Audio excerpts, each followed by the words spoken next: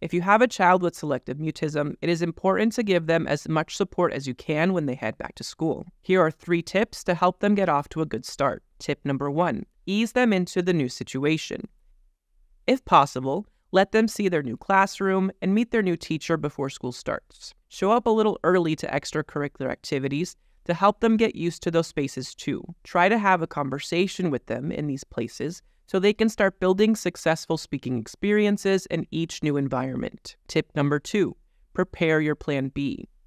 If your child isn't ready to ask their teacher for permission to use the bathroom, you'll need to help them make a plan to communicate their needs in advance. If your child can use hand signals, work with their teacher ahead of time to arrange a signal they can use when they need to go to the bathroom. Tip number 3, make sure a new teacher has the information they need to know about your child's selective mutism.